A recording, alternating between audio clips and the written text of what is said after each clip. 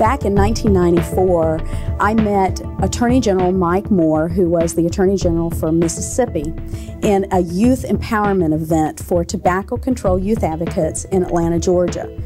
He filed a lawsuit on behalf of the state of Mississippi and sued the tobacco companies for the loss that Mississippi was suffering from because there were so many Medicaid and Medicare individuals that were dying and suffering from diseases related to tobacco. That then led to a class action suit that Indiana became party of. My background in the issue began when I was a Deputy Attorney General for Attorney General Jeff Modisette from 1997 through 2000. And Attorney General Modisette was very aggressive in joining the other Attorney Generals in the litigation against the tobacco industry in the late 90s. And he became quite an advocate for the use of funds that came as a result of the national settlement. Well, the first thing is the interest in the legislature to receive money from the master tobacco settlement. I was involved with that and served with Attorney General Modisette on their suit, Indiana's suit, against the tobacco industry. So I was involved in that. And then out of that came discussions among legislators to set up a novel mechanism to receive those monies and address the problem of tobacco in Indiana. We made a determination with the support of the governor and legislative leadership that the master tobacco settlement dollars would go for health-related purposes. My partner in crime, Senator Borst, at that point was very, very cooperative. In fact, I often teased him that prior to us ending the process of determining what we would present to both chambers, that I would have him wearing an earring and wearing a beard. And everyone was fully aware of Senator Borst's very dry humor. And we called one another brother at that point when we were really down to the nuts and bolts of crafting the final piece of legislation. It was a huge step, and in a lot of ways, Indiana at that time quickly became a leader in a model of how to spend the funds wisely and also spend them appropriately on the use from which those lawsuits were engaged.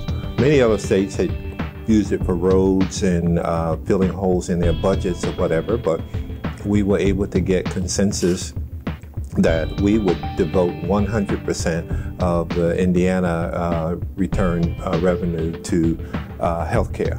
At that point, I think we were the only state that dedicated all of the money, the tobacco settlement money, to health care. But with that kind of a commitment, then it was an easy chore and to set up various elements. Some of the dollars went to the State Board of Health. Some of the dollars went into the Hoosier RX program.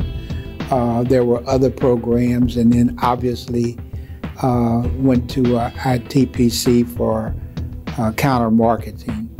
We had a small grant from the Robert Wood Johnson Foundation to work on educating policymakers and educating the public about how this money should be used. And so I had been working with our voluntary organizations, our voluntary health organizations here in Indiana to do that.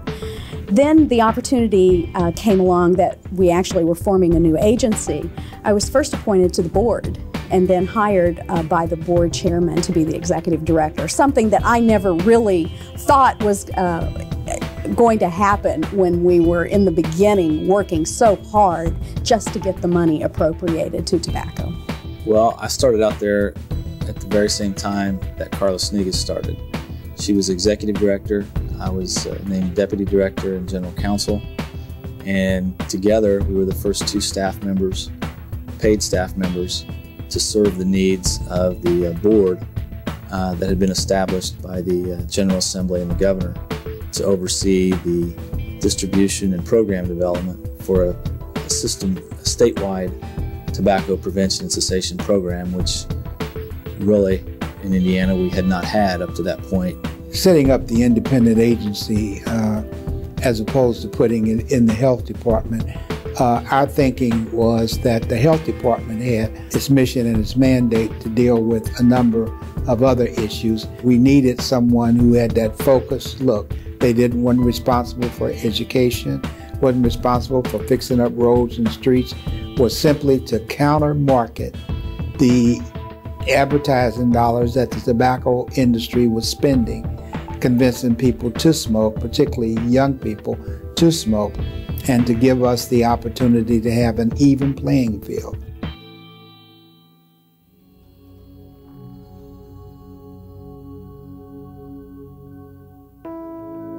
One of the big successes of this program in the very beginning was a dedication by Carla and Bain Ferris and myself that we would take the community development funds and we would dedicate funds for every county of the state of Indiana in some way. We built a really strong coalition here locally and couldn't have done that had we not had the professional training and the help from ITPC in developing and training our team here locally. We have like a web in this state where all these little local coalitions all work together on the same priority, and that's helping Hoosiers quit smoking and reducing exposure to secondhand smoke. We're all talking the same language so that we can make a bigger impact. Public and private partnerships has always been at the heart of good tobacco control work, and so from the beginning we set out to develop partnerships. Now, as we moved along, it became apparent that there were some partnerships that we wanted to develop that had a relationship in the past with the tobacco industry. We were able, because of the settlement funding, to be able to offer to them an opportunity to make a change and to make a really profound change. The African American community has been targeted by the tobacco industry for years, and Indiana Black Expo had the opportunity to make that change by working together with us and by severing their ties with the tobacco companies. For various years now, Indiana Black Expo has had a great partnership with ITPC. Maybe 10 years ago or so, Indiana Black Expo used to take tobacco dollars. They used to be a big-time sponsor of our events because it was one of their efforts to reach the African American community. And I know under Reverend Williams' leadership, he decided for the organization with the board of directors that approved that, the Indiana Black Expo, from a health standpoint, because that tied into our very mission, to stop taking tobacco dollars and really partner with ITPC with respect to education on tobacco prevention and cessation. You definitely got the attention of many national organizations that Indiana Black Expo was willing to step up, make that change, and it was a new day for them. Most of us that were staff with the agency had been participants with the Indiana State Fair from the time we were kids. So we were really aware of how being at the Indiana State Fair really shapes Hoosier attitudes and, you know, really what it means to really be a Hoosier. We started 9 years ago with a grant to the Indiana State Fair to have a very, very large presence. And since that time, we've had a presence right outside of the grandstand, right on Main Street, and we have talked with literally millions of Hoosiers. Well, we had always wanted to be able to do much more than what you think about in terms of traditional tobacco prevention and cessation. We really wanted this funding to leverage profound change at the community level.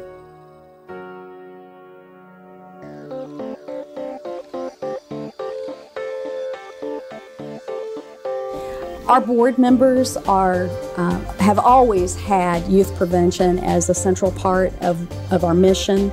When we've gone through tough times with having to make adjustments because of funding, we've always remained very consistent with making sure that the youth prevention elements remained in place. The tobacco industry is targeting us. They know if they can get us hooked on their addictive products while we're young, they'll reap huge profits for years to come. And when the tobacco industry hits their target, we lose.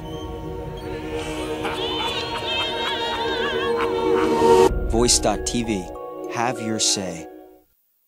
One of the first things that we did was to pull together a group of young people who wanted to make a difference in Indiana.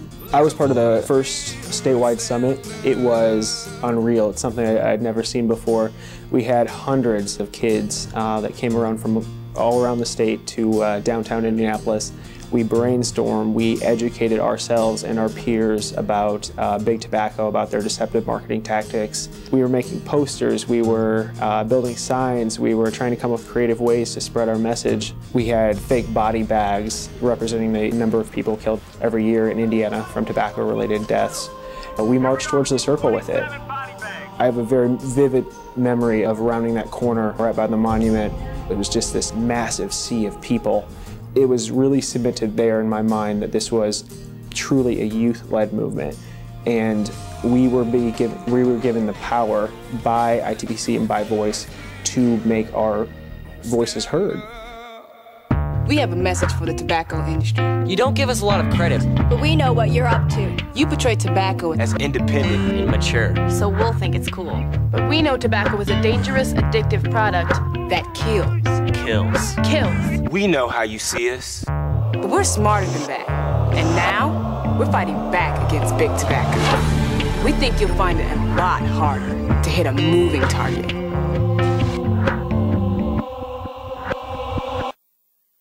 In talking with those folks now, not only did they help make a difference in Indiana by improving health, by reducing youth smoking rates, but I'm finding out that we've made a difference in their lives by providing them with wonderful leadership opportunities that also have helped them make career choices, and some of them are actually now back with us and working as coordinators in our local communities. I started when I was 16. When I was 18, I went to college and enrolled for communication and public relations. So it truly, which is what I'm doing now, it truly shaped my career thus far. And more than just the specific career, it really gave me a voice that I'd never had before. It gave me a purpose. It made me feel like I was doing something that was going to make a difference. We're really excited that we've driven down the youth smoking rate for both high school and for middle school. I'm really very, very proud of that. I'm very, very proud of the youth movement that we've built. So many of my friends growing up had a cigarette in their hand or had chewing tobacco in their pocket, and it was a pretty constant thing. And to know that my younger brothers and my younger cousins and eventually my kids will have a better smoke-free environment to grow up in than I did is incredibly moving and humbling.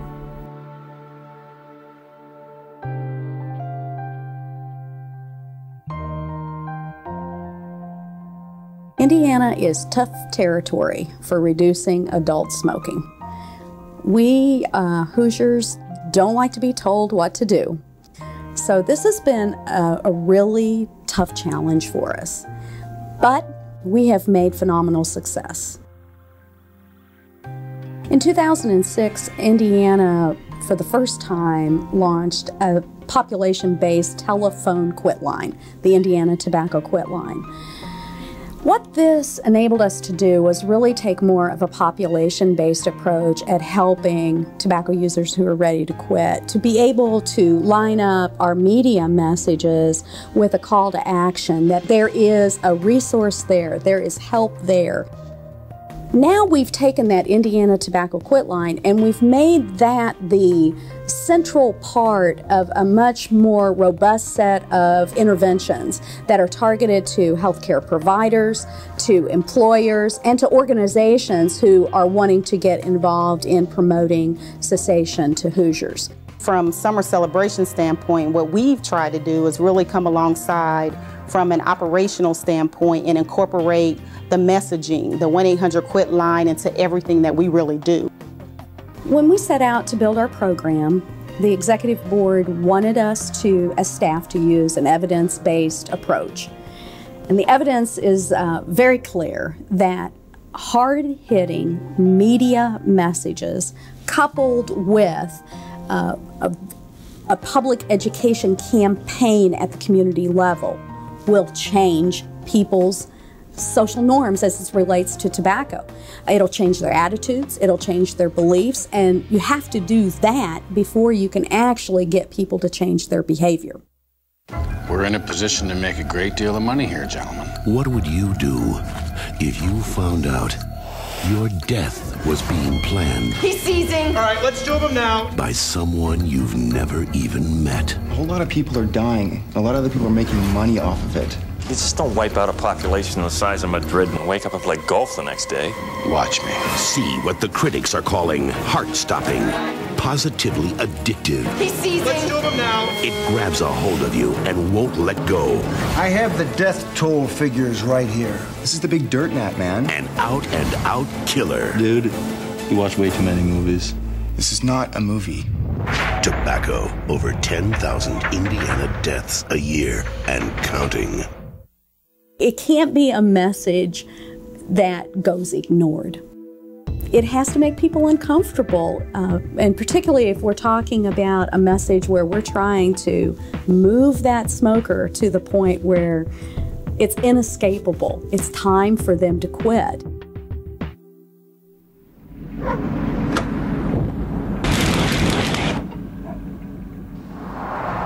Every cigarette is doing you damage. This is part of an aorta, the main artery from the heart. Smoking makes artery walls sticky and collect dangerous fatty deposits. This much was found stuck to the aortal wall of a smoker, age 32. Every cigarette is doing you damage, so the sooner you quit, the better you'll be.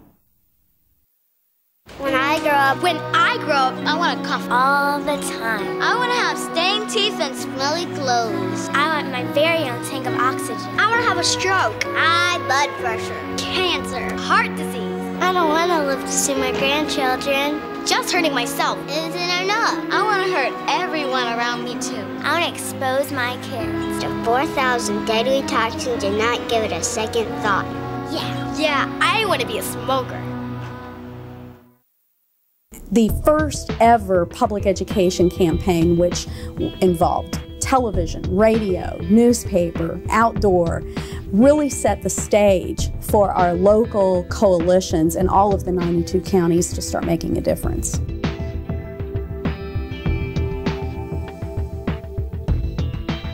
The video that my husband had done with the local coalition was shared with me after he passed away, and I was inspired at his courage to share his story.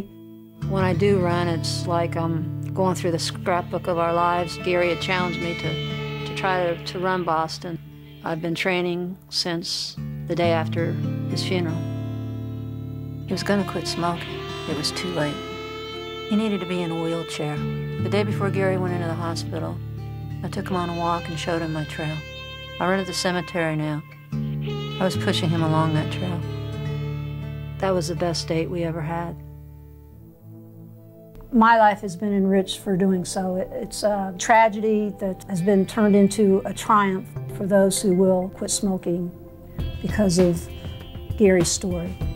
I got involved with doing the radio commercial because I wanted to get my message out in more than one way. The radio seems to be the best way to reach everybody.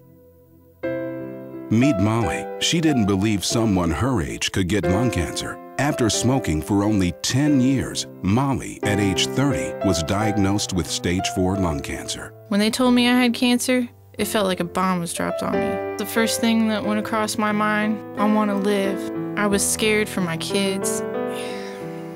I thought about them growing up without me. People are still looking for ways to calm their cravings for nicotine or whatever, but you know, the message is clear, and people are starting to realize that, you know, what their habits are not worth their lives. If we engage the public, engage providers, engage systems, engage employers, I mean, the data's clear. We'll have a difference. We'll make a difference as a group.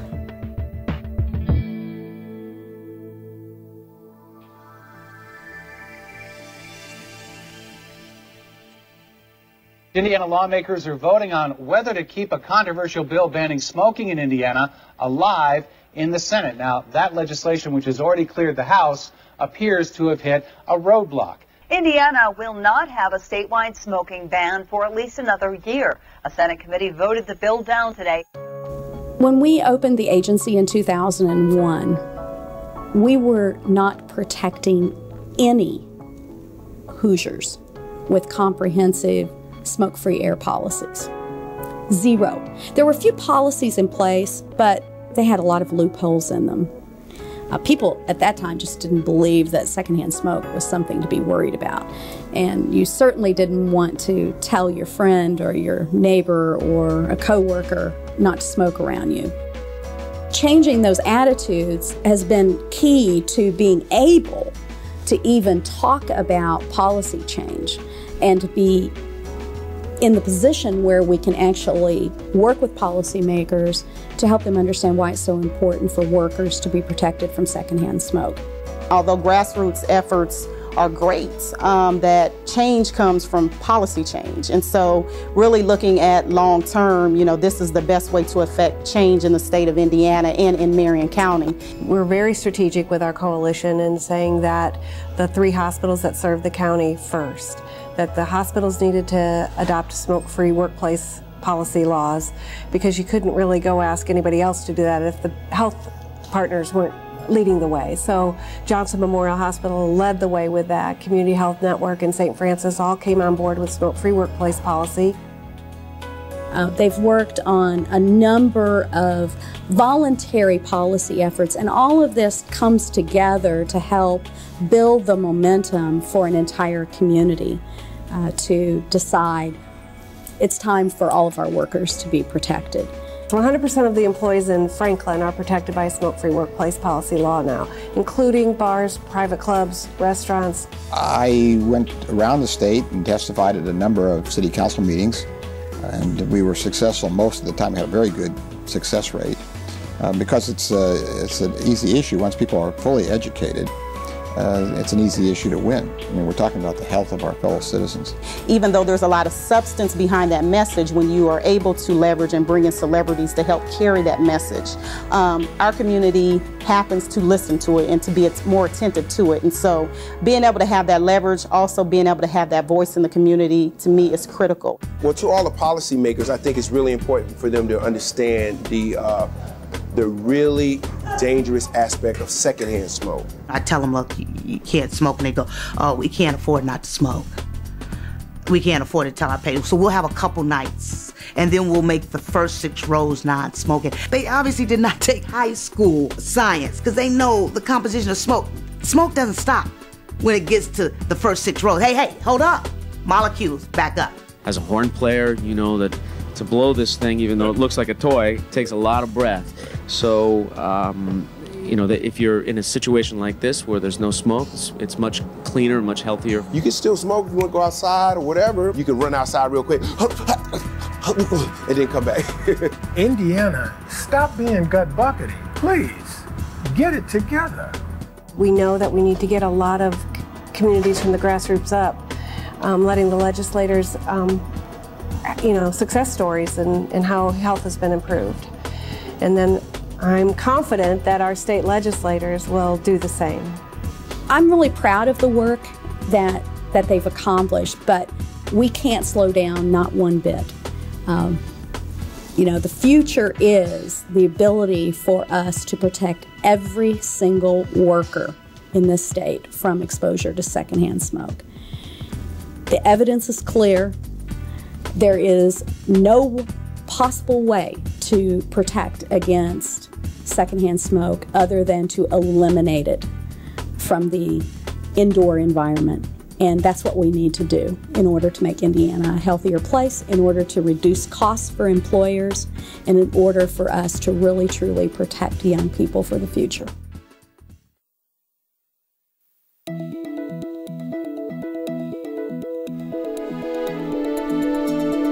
I wasn't aware that it has been 10 years. Time goes by quickly, and hopefully this will assist in getting more and more Hoosiers to understand and appreciate the work that has been done in this area and getting more to participate in keeping the ball rolling on minimizing tobacco use in the state of Indiana. I'm honored to be included in this, and I'm in a celebratory mood over the 10 years and optimistic for the future. It takes about 10 years before your investments in a major program like this begin to take hold. So you can think of a little seedling out there. You've kind of plowed the soil, a little bit of fertilizer, a little bit of water, and there's some little bitty roots now down in the ground. That's where we are at 10 years. And you know, little fir trees and other kinds of trees, they get into a rapid growth phase. And we're right at the edge of that rapid growth phase, where over the next 10 years, I think we're going to make serious dents in the per capita rates, the adult rates, and further reductions in the youth smoking issues. I think we made wonderful progress. Not only do we have bans in many cities around the state and a partial ban in Indianapolis, that's good progress. I think everybody worked hard, and we also have an educated populace. So polls today are showing that citizens of Indiana understand the ramifications of failure to pass a ban. And so there's a popular movement now that wasn't present 10 years ago. Number one, we've got to protect everyone at the workplace from secondhand smoke. Number two, I think that we've got to continue our media messages and combine that together with number three, which is our network of community partners across the state. Indiana is a very local control state, and it's really at the community level where people live, where they work, where they play, where they worship, that change happens. The local ordinance that we had passed in 2006, even though it wasn't 100% smoke-free workplace ordinance, which we are working now to help make that happen, it helped fuel the other communities to pass their ordinances, and now we are all continuing to work towards having more communities with tobacco-free policies, and because of that, we will have hopefully a smoke-free state. We will continue to fight this effort, particularly with the strategies that the tobacco companies have now that are targeting our youth with respect to some of the new products that they have out in the market, with Indiana being a test market. And so I think that the grassroots efforts are going to continue. I think we're behind the ball. Indiana's behind the ball. Marion County is behind the ball with getting policies passed. So we can move away from that basic issue to, okay, now they're targeting our kids over here, so what do we need to do about it as a community? It is a significant public health issue. It continues to be. It needs to be supported in order to be successful, and the long-term benefits for public health and society so far outweigh any short-sighted funding concerns that it needs to continue. It has survived some very tough times to this date, so I know that there's support within the state government, the administration, and the legislatures for it. So I know it's a priority.